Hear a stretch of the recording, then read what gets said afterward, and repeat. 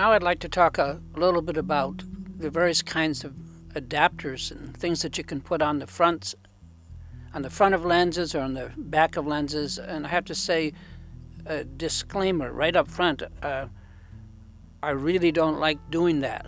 But even so, I know that you'll want to try it, and certainly I did, and have virtually almost every kind of close-up lens and adapter you could possibly have in an attempt to find something that was really superior to the lenses themselves, but I never did find that. So at least we should talk about it. So let's talk about close-up adapters and what are called diopters. Close-up lenses, close-up adapters, are lenses that screw on the front of your lens to give them greater magnification. And there are two general types. The single lens, like magnifying glass adapters, one piece of glass, are dirt cheap on eBay, and they are totally worthless. I have a whole small, thank God, pile of them. They simply degrade your lens. End of story. Sure, you get a photo, but suddenly it's a photo that's taken with one of the worst lenses in the world. No matter how good the lens is you're screwing on the adapter to, and you'll have all kinds of color fringing and so on. What are better than just magnifying glasses are what are called achromat diopters. Now these are highly corrected two-element lenses that enable the lens to focus more closely on small objects. Nikon even made some fine diopters for a while, but they've been discontinued but still turn up on eBay. And I have all of the Nikon diopters and I've tried them. They are okay at best, literally just okay, but not good enough for me to use them regularly or really ever. But why do these things exist? Well, the simple answer is just to save money over having to purchase different lenses to stretch the use of any single lens beyond what it was designed for. And the results show this. I can think of no other reason. I even have the highly thought of Canon achromats, and they're really no better. And the single glass add-on lenses that I spoke of earlier are only good as paperweights. Now, let's talk about extensions and close-up diopters and so forth. Now, what do all of these things I'm talking about have in common? Well, as mentioned, they're devices that fit on the front or back of our lens to give it more magnification or something. Many of them are manufactured in an attempt to bring macro lenses that have less than a 1-to-1 reproduction ratio up to that standard 1-to-1. 1-to-1 just simply means that the size of the subject you're looking at is the same size on the sensor itself. Now, it's no secret that macro shooters prefer a lens that can reach 1-to-1. As I mentioned, meaning the size of the image on your sensor is the same as that of the subject itself. Very few fine macro lenses can do this. It's amazing that this is true. They can't do it without help, and helping them with add-ons to get to 1-to-1. Again, this is just an opinion. It's really not much help at all. Now, I own almost all of them, and I have tried each of them.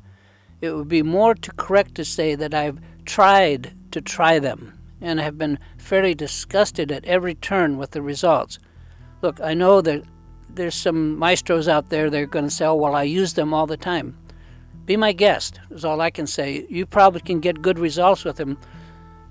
I'm looking for a certain kind of result that doesn't involve tampering with the native lens that I'm using by putting something on the front or back of it. That's just me. So I have little to nothing positive to say about these add-ons, except if the lens manufacturer had wanted this kind of enhancement, they would have included it. And some lenses do. Some lenses have a separate close-up lens to screw on the front of it. They actually work pretty well. I have a couple of them that do this, especially some Leica lenses. So anyway, a better way to say this is that I have never seen any of these devices that improve the quality of a lens. And obviously I've looked for it, because I spent all that money trying to get to that magic land.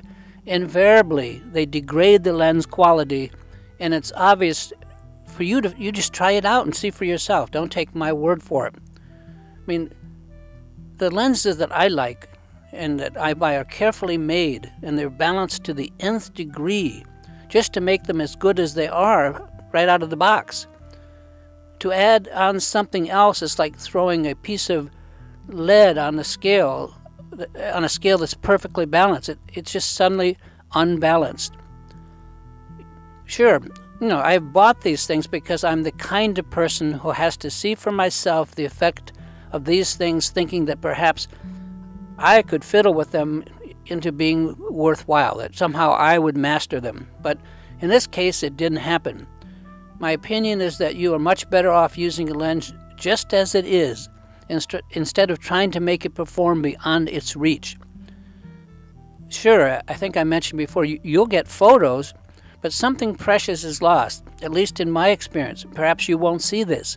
I'm not going to spend a lot of time on these here, but I will go over some of the basics just so you know. Now let's talk about extension tubes. Extension tubes are just that, hollow tubes that are mounted at the back of a lens to make them high-powered. A 200 millimeter lens is just a lens with a built-in extension tube, but it is a tube that was factored into the actual lens design from the get-go and very carefully balanced. It can be said in defense of extension tubes that they do not mess with the quality of the lens because they contain no lens elements themselves, and that they're only just an extension. That's a half-truth. It's not really true. The long and short of that argument is that extension tubes, as I mentioned earlier, throw a lens out of balance, just as add-on close-up lenses do. The fact that there's no glass added on doesn't make a difference. The result, once again, is a somewhat degraded image. Maybe you can't tell the difference and it doesn't matter to you, then use them. An extension tube added to a lens to bring it to 200 millimeters is not the same as a 200 millimeter lens with built-in extension. Try it out for yourself. They're not too expensive. The sad part is that before I could try it for myself, I had to go and buy these things, and I got all of them I could find. And yes, they did work, but I never used them, not even ever. I've been there, done that, and it was not nice.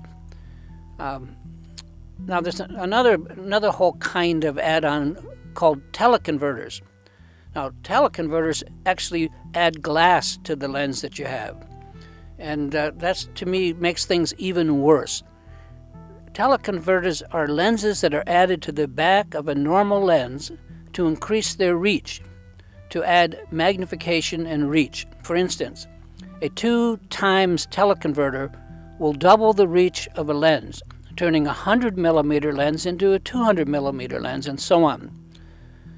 Nikon has produced a number of teleconverters, mostly 1.4 times magnification, 1.7, and 2 times sizes, and I have them all. Like the other types of adapters, of course they work, but the question to ask is how well. My answer is not well.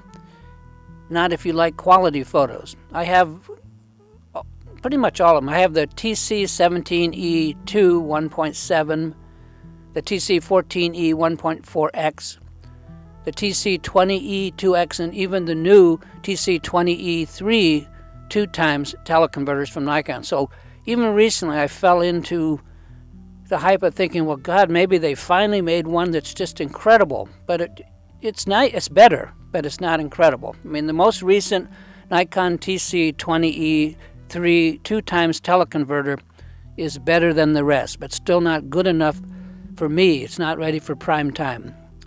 And the sole use of these is to save you from having to buy a 400 millimeter or higher magnification quality telephoto lenses, which really are expensive. I don't blame you who try, and I will use them in a pinch, but these big lenses actually do cost a fortune, $5,000 to $10,000.